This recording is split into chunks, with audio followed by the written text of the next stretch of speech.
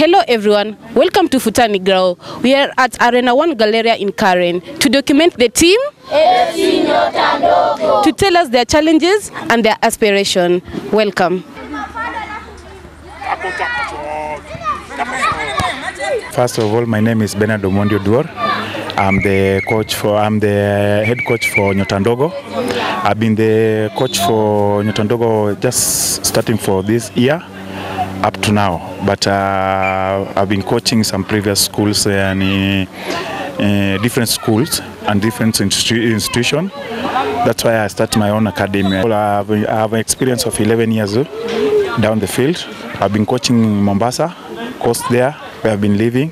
I coached a team from Tuscom.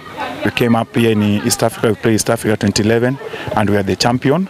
After 2012, I went to Arusha with the same team, and then we are the runnings up. After that, I came in Nairobi and I joined Malezi, that is Sadili, and we played to inter-school, which to the provincial, to the semis of the schools, inter-schools, and then we eliminated due to some documents where the school did not have the required document which the government require. And then after that, I quit and then I go to Juicy Soccer. After working with the Juicy Soccer for a couple of 6 months, then I decided to start my own. After a few months ago, again, I was being called at Light Academy. Right now, I'm the coach for Light Academy International Schools. You'll just start now kujiintroduce, useme jina lako, unatokea wapi na ulijoin team lini? Mimi nimetoka huko Kibira, Saidi ya Silanga. Tulianza hii team mwezi wa 4. Tulianza na kutrain siku Saturday na Sunday, alafu ndo tukaanza kuendelea. Tony tunaenda kwao. Hivyo Tony. Faster. When I talk about the challenges, first of all, we have we have lack of support. That's challenge number 1. As a coach, you're going to undergo a lot of things. You have the teams, some of them does not even have some food to eat. Some of them doesn't have even football attires, you see. And then as a coach, you have to feature out where you can balance things. The second of all, we have inadequate coaches training, insufficient training for the coaches. Most of the youth coaches, they don't have those training. And if the government can chip up and come up with the level of making sure the grassroots coaches, they get the right coaches so that the skill can get the right aspect, at least we can close that gap. Na mbona uliamua kucheza ball? Mbona kwenda kwa volleyball, netball, ukamua tu football, na kwa nini uliamua kujoin tu hii team? Kwa sababu huko hakuna pengine pa kuchezea. Sasa mimi nikaona tu ni join juu wazazi wangu wanaweza nisupport hapo, jiko karibu na kwetu. And then the fourth one is the resources, the lack of resources. We coaches, we do not have enough resources so that we can support our kids. If we can get those resources, I tell you the truth, the football for Kenya can change. And then number 4, lack of facilities. Most of the time, where I'm training there, those are the main major challenge, where you do not have even balls, cones, even the environment of the field, and it does not. You see, there are some a little bit changes. So those are the challenges that we undergo, and we are trying out. If according to the constitution of the 2010 Act of the Sport, no, 2013 Act of the Sport, where the secretary for the sport will, and it's written in the Article 6 of the Constitution of the Sport, will implement and support the grassroots and the national and the international level for every sport across the country.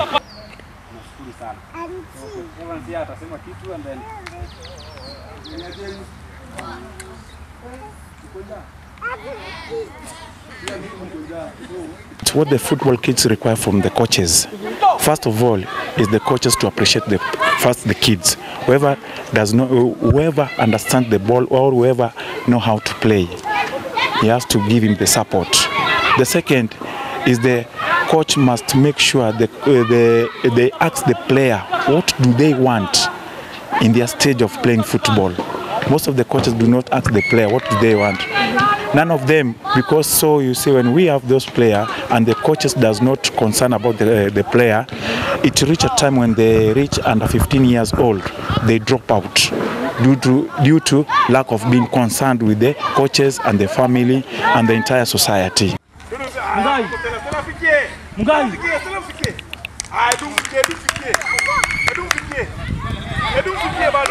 Piga tu pass. Ball flow kwanza. Piga pass kwanza. Kila mtu akise ball. Wait. Piga tu pass kwanza. Piga tu pass. Piga tu pass. Iko sawa kipa. Na pia kipa kazi ngumu jamaa. So mine is to make sure we work close with the government or in charge of sport and with the stakeholders, those who can come up and chip in, making sure that these kids, if we leave them like this, these kids are going to be messed up around our society. And in 5 years, we will not get them.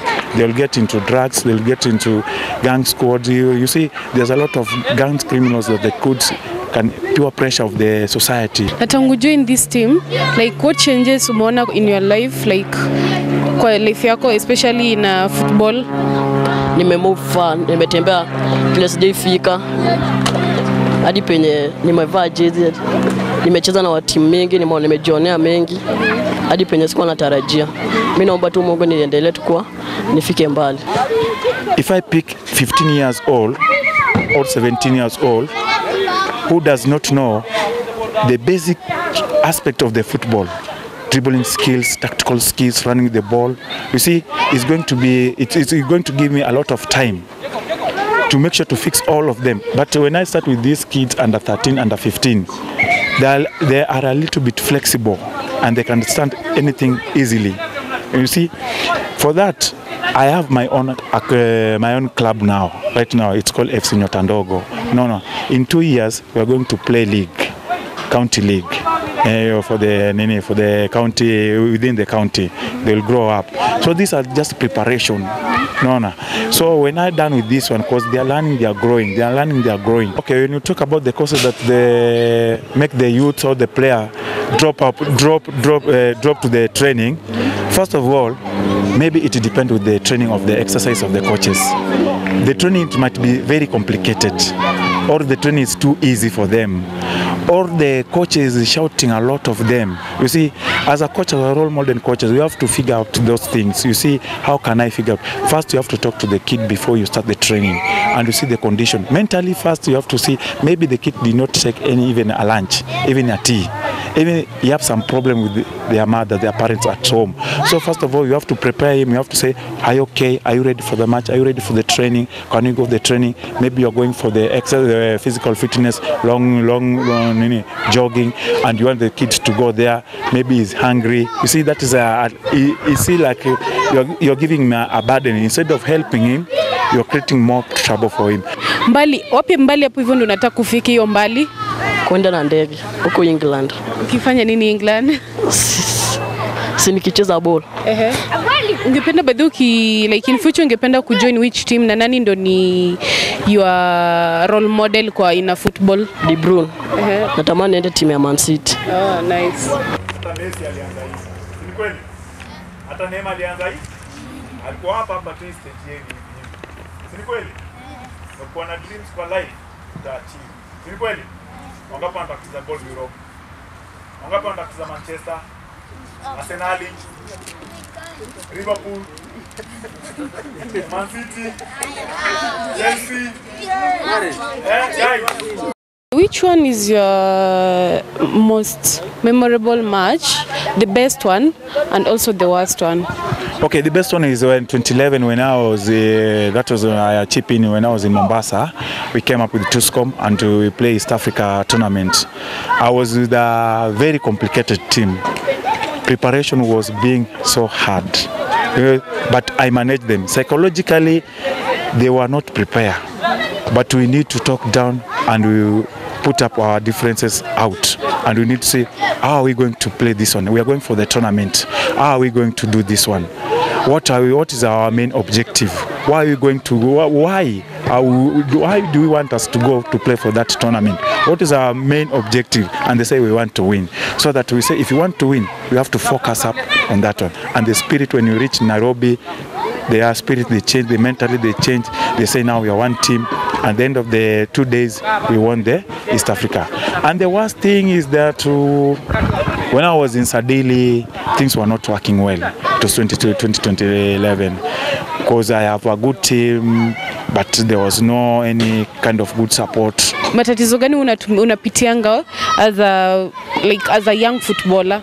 Support, hatuna support huko kwetu. Mamangu isn't support, lakini babangu ndo ananisupport. Saa zingine mamangu ananikazia nisitoki, lakini babangu ndo huwa ananisaidia. Okay, mine is not to seek for the kids team, because previously tell you I've been coaching the team from Mombasa, from county level, from grassroots, but due to now you cannot coach from the team and you want to eat. At the end of the day, you need somebody, you need a food at the table. So that's why I joined Light Academy, to make sure at least I have something. But my aim object is, even I played for Harambee under 20 when Nick Mwendo was the coach, was the chairman for federation, to give me that opportunity. But even if they did not apply for me, so mine is to make sure I can grow as a coach, like Gostumley, like Tahir Murdin, like Mohamed Heri. Those people have been coaching me. Gostumley have been coming coaching me. Tahir Murdin have been here with him coaching me. Like Mwinyi, the chairman of coaches, like Bobo Yugi. Those people, I want to be like them. I want to make sure I'm not sticking here to just staying to the kids, but supporting the kids. I want to make a legacy that when I grow up, maybe when I get to another club, my team is coming up, is growing up. Remember, it's sports too, sawa? Sio serious sana. Ucheze sportsmanship. It mean like discipline wise, when you unacheza ball, like when you join na sahi, umeona changes kagani? Tumekuwa discipline, hadi wenye wako discipline walichujwa. Mimi ndo nimebakia, mimi ndo captain. Sasa mimi naomba tu team yetu iko discipline na mimi naona tukumove far. Mimi ningependa kuwa kadi bronze, skills zake hivi anafunga, hizo mapass zake ndo ningetamani kuwa. Winning is not everything, but making an effort to win is everything. For Futani Grao, with our upcoming footballer stars, I'm Evelyn Awor.